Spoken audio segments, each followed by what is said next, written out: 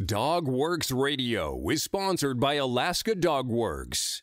Check out their website at alaskadogworks.com. Start your day tomorrow with The Daily Dog with Michele Forto, the morning podcast on DogWorks Radio. Apple Podcast reviewer Patty Christensen calls it funny, smart, and filled with all the info I want to know about dogs. I love this show. Wake up with The Daily Dog. Available on DogWorks Radio on Apple Podcasts or wherever you listen to your shows. You are listening to The Daily Dog with your host, Michele Forto. The Daily Dog offers training advice, tips and tricks, and maybe even a book or movie review, too.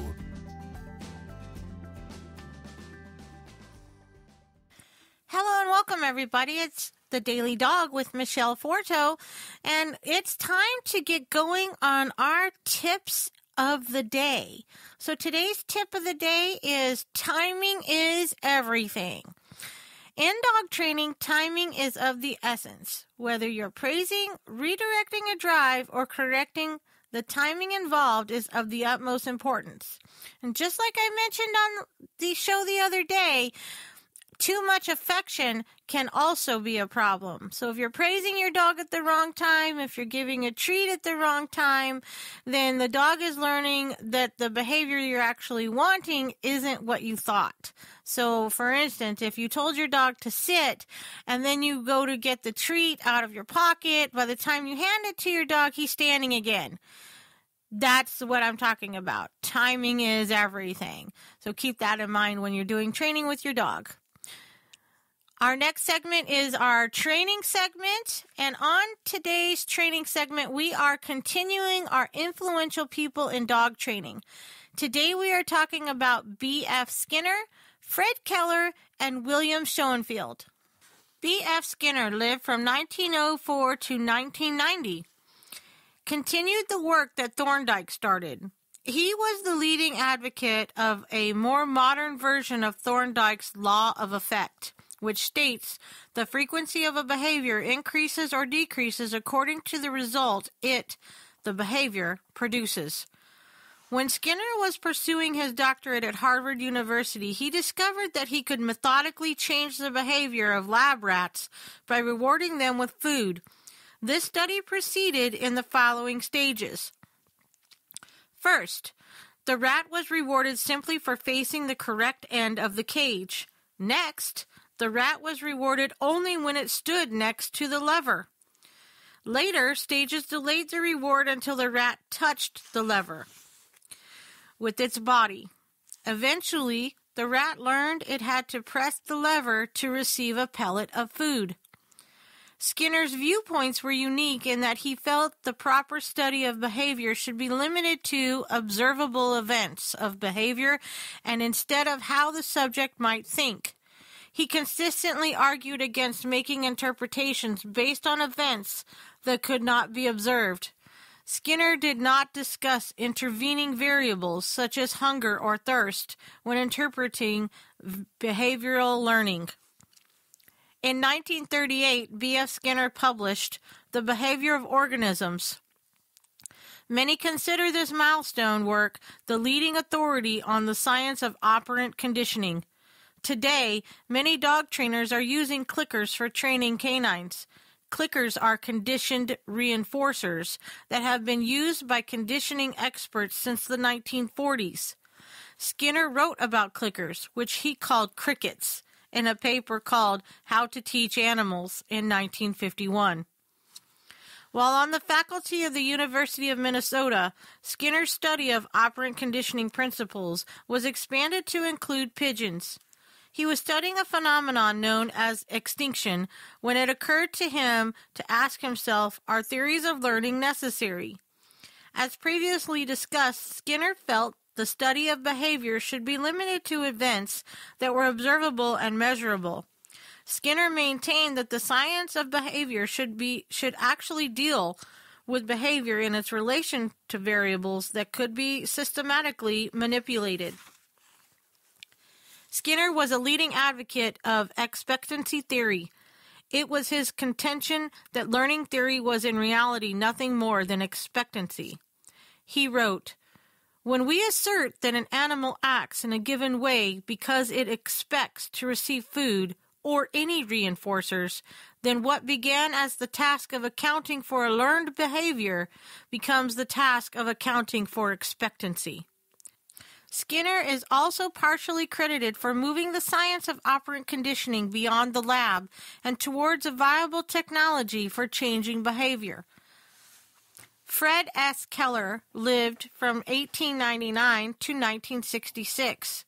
Is well known for his work on a teaching method known as Personalized System of Instruction, or PSI. Keller was a classmate and lifelong friend of B.F. Skinner. While it is true that Skinner ultimately wound up on the faculty at Harvard, whereas Keller taught at Columbia, they remained colleagues throughout their lives. In 1947, Fred Keller teamed up with William Schoenfeld, who lived from 1915 to 1996 at Columbia University and began to teach the first college psychology course employing Skinner's methods. Undergraduate students taught rats to respond to stimuli in order to obtain reinforcement. Keller and Schoenfeld published the first text in the emerging field of operant conditioning in 1950 entitled Principles of Psychology. Tune in next week where I continue our segment about influential people and modern dog training. It's time for the breed of the day. A national political turnover in Holland brought the Keeshond to wide attention in the latter part of the 18th century, but the breed had already been a favorite of the Dutch people for several hundred years. Never used as a hunter or for any of the specialized work that has characterized so many other breeds, the very force of the Keeshond personality won the breed a high place in the affections of a nation. Events leading to the Keeshond's recognition as the national dog of Holland were part of the social unrest that seemed to spread like a prairie fire throughout the world in the years immediately preceding the French Revolution. The origin of the Keeshond type of dog is Arctic or possibly subarctic, and of the same strains that produce the Samoyed, Chow Chow, Norwegian Elkhound, Finnish Spitz, and Pomeranian.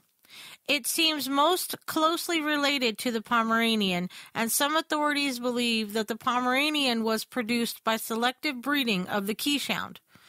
The Keeshond has changed little in the past 2 centuries, and the earliest descriptions represent it as nearly identical with the dog of today. A well-balanced, handsome dog of medium size with alert carriage and intelligent expression, the Keeshond is a hardy breed with a coat easily cared for by brushing. One of the most affectionate and lovable of all dogs, for centuries they have been bred for ideal family companions and sensible watchdogs. General appearance of the Keeshond is a natural, handsome dog of well-balanced, short-coupled body, attracting attention not only by his coloration, alert carriage, and intelligent expression, but also by his standoff coat, his richly plumed tail well curled over his back, his fox-like expression, and his small pointed ears. His coat is very thick around the neck, forepart of the shoulders and chest, forming a lion-like ruff, more profuse in the male.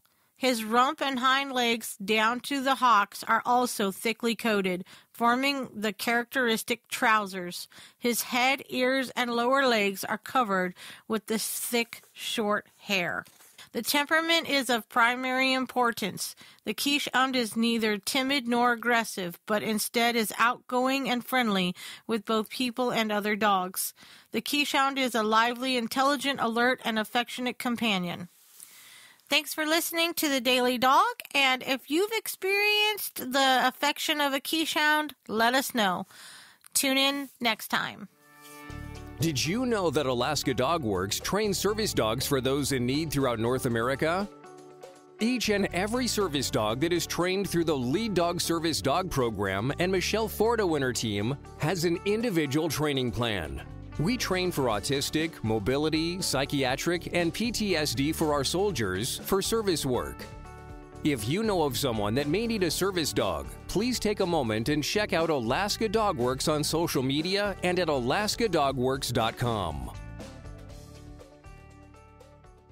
Hi guys, it's Alex. If you're a fan of sled dog sports and the Iditarod, Mushing Radio is the show for you. Each Wednesday we drop a new episode on Dogworks Radio, so be sure to subscribe on Apple Podcasts or wherever you get your podcasts from.